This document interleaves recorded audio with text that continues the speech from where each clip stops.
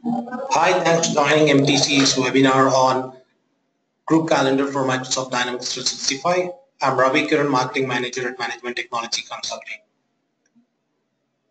Group Calendar is a management tool that allows a team leader or a manager to monitor their team's activities as well as assign activities to them on the fly using the Group Calendar tool.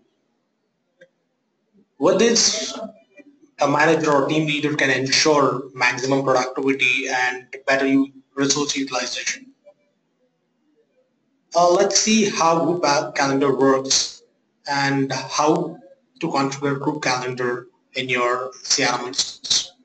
What you see on my screen is a Dynamics 365 instance with group calendar solution installed on it. You can download group calendar from Microsoft App Stores or MTC websites such as mtccrm.com or dynamicsexchange.com. After installation, you can find group calendar under all solutions. And once you finish installing the solution, you need to do some basic configurations, post which you can start using the product. I'm going to show you the basic configuration that you need to do on Group Calendar. Click on Group Calendar, a window opens up, then go to Group Calendar settings, and these are the activities that you can configure on Group Calendar. So click on each of the tabs, go to Appointments, you see show creativity activity, click on the checkbox to make sure that this appears on the calendar.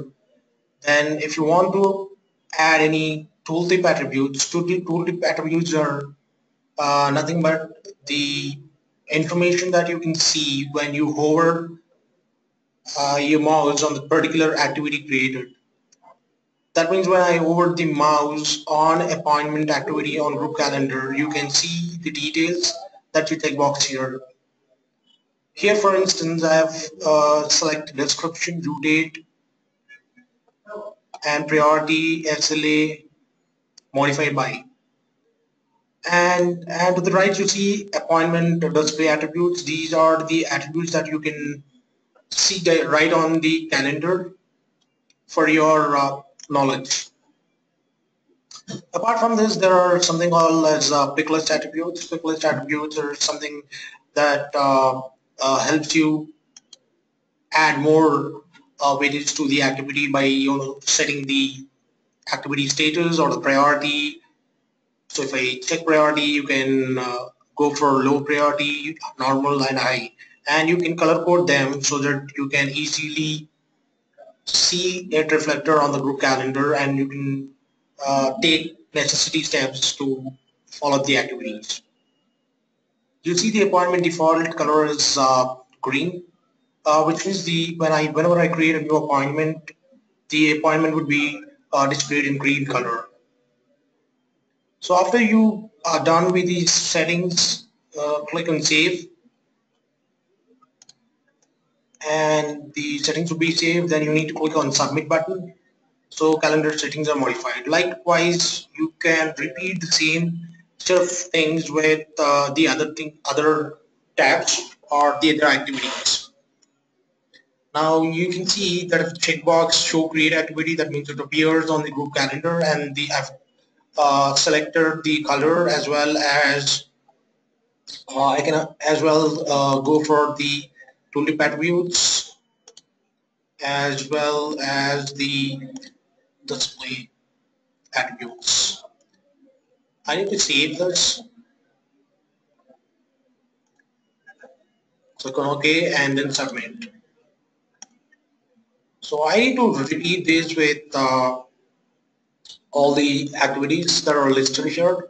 So in all, it is like 3 plus 3 plus 1, which is 7 activities which you can actually configure on group calendar. Plus there is an option for you to also configure one custom entity. Apart from this, there is something called as views. You can also set the views, like for the enable users or team members or users following, you can set the views. And there's something called as team view. You can also do set team views in the facility view. After you're done with the settings, just click on save button and then on submit button. I'm gonna click on save button and then on submit button. Now I'm gonna close this window and go back to the sitemap. You can see workplace here. Click on workplace, then you see the group calendar. Click on group calendar. So this is the group calendar, and on the left hand side you can see there's a calendar, a small calendar, and just below that there's something called as my calendar. My calendar refers to all the activities that are listed on your name. Just scroll this down, scroll the bar down, and you can see something called as team. If there are teams on this in your organization, you can also have them here, and you can also assign activities to the team members. Just below that you have something called as facilities and equipment. You can also use this resources while scheduling activities for them. And at the end you have select activities. You can select all activities or you can deselect all activities. When you deselect all the activities would vanish from the main pane right here. Because I've checkbox show create activity, so all the activities are displayed here. Let me revert this and select all. Now the big pane what you see here is the actually the group calendar main pane, where you can see calendar and timeline views, as well as the day, week and month views. And because this is on a day mode, it shows today's date, and the background you see is yellow in color. It represents that today's current date on in the calendar. And as well you can see the box here in orange color, which means today's date is selected. And you can also see it is represented here. You can go one day back and front using these side arrows. And on the top you've got export calendar. You can export this calendar and you can print this calendar. You can save this calendar. And then you can use this refresh button, and this is the full screen button. You can just simply click this and you can get full screen.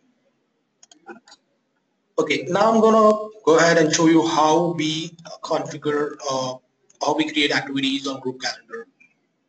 So let me go for the weekly view. In the weekly view, you see this is how it represented. And if you want to create any activity, see you can see the yellow background is highlighted on Friday, June 30, because it represents the current date. And you can simply go and right click on the calendar and select any of the activity. Let me go for appointment. I just need to click on the appointment. It opens the appointment form. I need to fill in the details. So subject, I'm gonna call Jake for business deal. Okay, and the timing is from 8:50 p.m. to 9:20. This is for 3 minutes. I'm gonna go ahead and save this.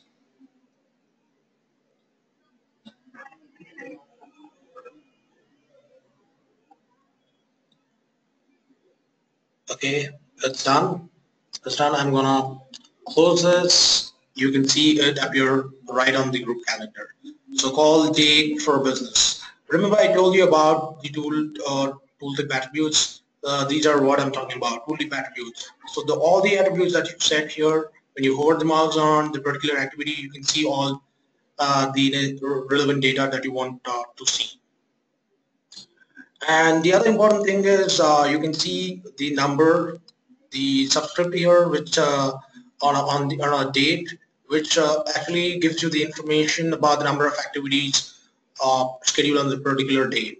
Here the number is 4, which means on 28 there are 4 activities. Let's go and check 1, 2, 3, and 4. And the color coding is because the user has configured different color coding for different activities.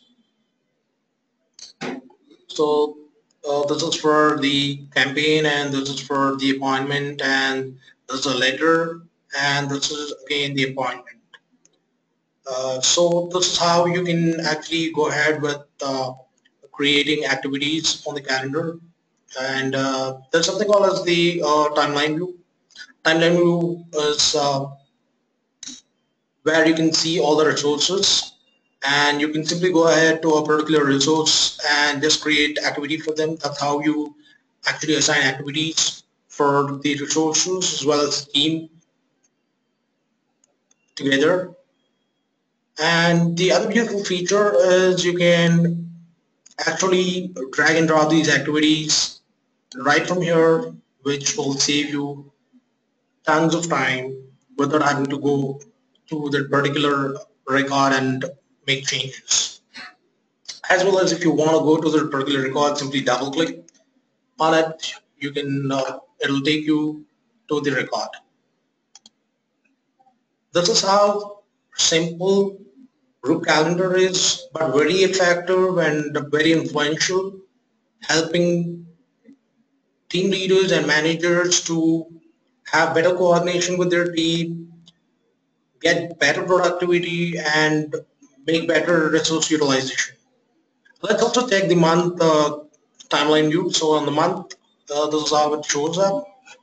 And if you go to the calendar month view, it appears something like this.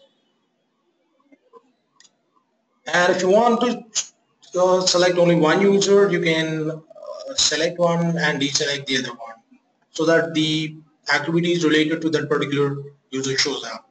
And when, as I told, when I click on my calendar view, it shows the list of activities that are assigned on my name. So there's other option which is set as default view. You can set this particular view as a default view, and you can actually save the current view and set that view as the default view. So as I told you, if I deselect some of the activities, you could see all the appointments vanish from here. There you go, it's back. Now, as I told you, apart from these 7 activities, you can also do a custom entity configuration with group calendar. I'll show you how it is. Go to settings, go to solutions, and then click on group calendar again. So earlier we clicked on group calendar settings. Now this is the custom entity. Just give the entity name.